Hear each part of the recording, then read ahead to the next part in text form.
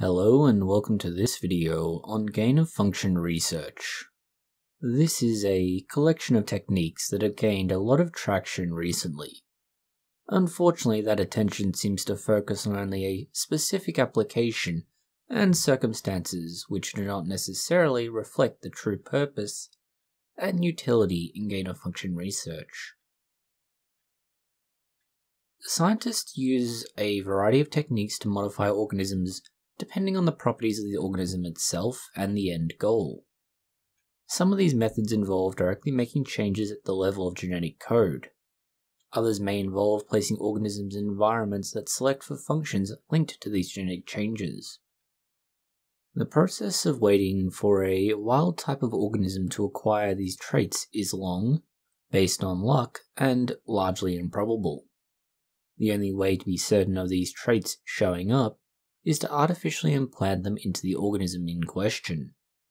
This is ideal if we're talking about something like drought or pest-resistant crops. In some cases, it could be used to add a function such as metabolizing plastic waste, or to gain antibiotic resistance.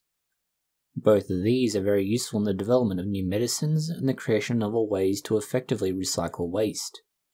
It can even have a role in the creation of biofuels such as ethanol.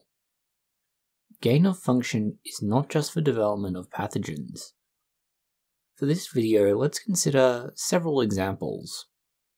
One being the role of E. coli in insulin production, another the role of gain of function research in antibiotic prospecting. Then we have examples of the use of gain of function in selecting for certain organisms, and the creation of models of disease and research animals. We've previously described how you can modify certain microorganisms to produce insulin. Notably, in the early days, this was E. coli. It required a number of changes. The most important for our purposes is that we have placed human genes into the E. coli. This produces human insulin.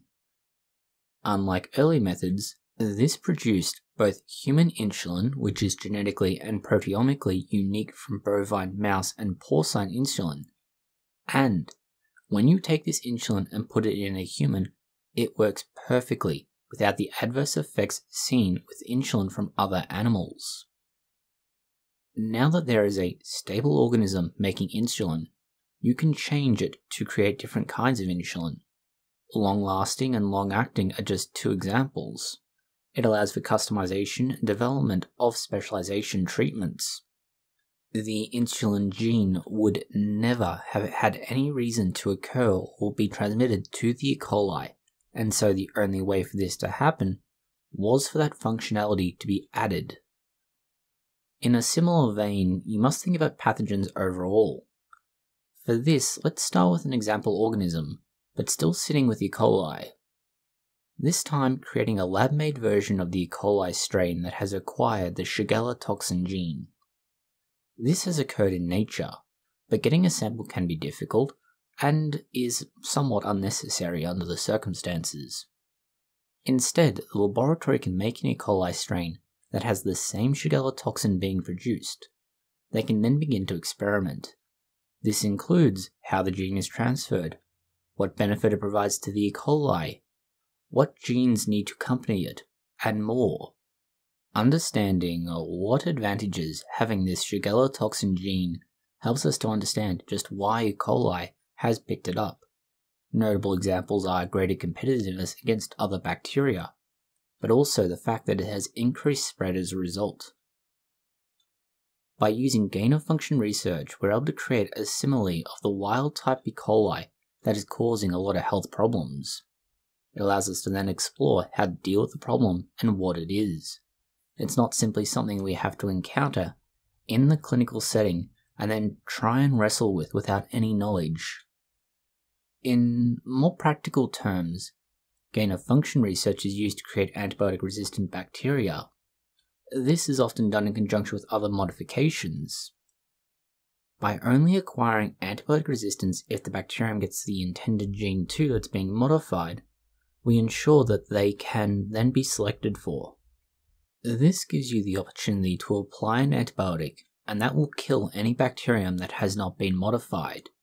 You can then use the isolated strain of modified bacteria. For instance, what about if you're trying to investigate certain proteins being produced? Well, the only way to know for sure that those proteins are being produced, or at least the genes being inserted, is to attach some sort of marker that allows you to select for them. A common experiment in laboratories is the green fluorescent protein. The bacteria will glow under a black light. That's the fluorescent protein. The only way to be sure that the bacterium have that is to combine the agar plate with antibiotics along with the nutrients necessary for the bacterium to grow. By killing those bacteria that don't have the green fluorescent protein gene and the antibiotic resistant gene, you're able to select only those that are going to produce the protein in question. This novel strain can then be used to test genetic mutations. This same approach, let's say, can be used to test novel antibiotics. You take your bacterium and you put the antibiotic-resistant genes for different antibiotics or families of antibiotics into the bacterium, or in some cases it could be unrelated genes that by virtue of what they are impart the same sort of resistance. For example, certain genes associated with the metabolism of completely unrelated materials inadvertently provide protection to antibiotics. The application of these will go on, but they're just a few examples of how you can use it in a more direct and simpler system.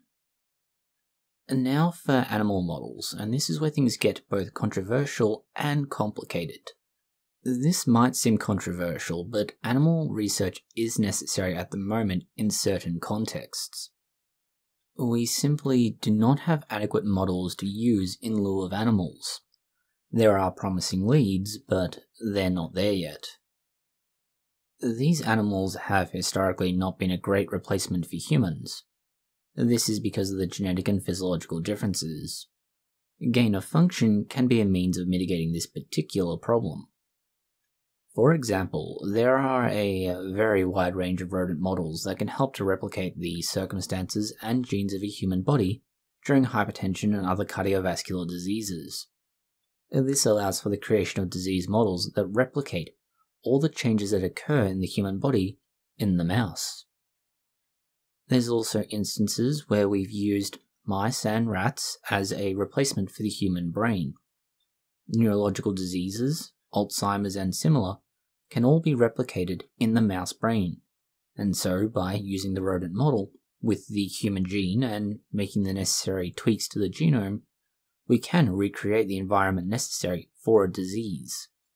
In other cases, we might want to make an animal vulnerable to a human pathogen, for example, influenza. This is done to test the safety of vaccines before it can be distributed on a large scale. In fact, most vaccines and treatments to a certain extent will require animal testing before they ever get near a human clinical trial. By adding human genes for receptors, function, and overall physiological processes, the mouse can become vulnerable to the influenza virus, among other diseases. This allows for testing of the efficacy of the vaccine or other treatment. This same technique can be used to estimate how well the disease will spread. The same genes may also be used to find out how a disease spreads and how it infects the human body, or in fact any animal system. For example, do you want to know how a virus gets into a horse, or a cow, a pig, or something similar? Do you want to investigate how certain parasites or other pathogens get into an animal? This is one way to do it, and not only can you use it to find out how the parasite or pathogen gets into the animal, but specific circumstances, such as malaria into red blood cells. There are other ways to conduct gain-of-function research. The major methods include iterative generations being grown under certain conditions. This is primarily under conditions which promote mutation. Notably in the early days, atomic gardening was an instance of this. So no, gain-of-function is not just for pathogens. It's simply a noteworthy occurrence at the moment. In general, there is a general call for transparency and safety around any laboratory that is conducting gain-of-function research, and more so on anything that's working with highly pathogenic organisms. We will have a video on specifically what is required for these different facilities, let's say. As for concerns that governments or similar might abuse the various methods available for gain-of-function, well, to start with, there's always going to be some bad actor. Transparency and peer review are some of the first lines of defense for this sort of thing. That's why the CRISPR baby debacle was so roundly decried as a terrible thing. Further to that, there are limitations placed on certain facilities and what they can do. This is based on funding allowances and so on. There's also certain research that is banned based on ethical principles. All of that assumes an open society where such access to information is possible.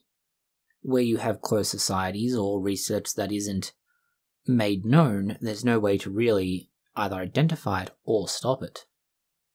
That does not, however, mitigate the not insignificant number of benefits that are both available now and will be going forwards into the future based on the ability to modify an organism to gain new functions, and many of these functions are either useful in producing products or understanding how a pathogen works and how we can stop it from working, thereby improving people's lives and developing novel treatments. Thank you for watching this video. If you have found it interesting, consider liking, sharing, and subscribing. Please post any comments, questions, or suggestions that you have below.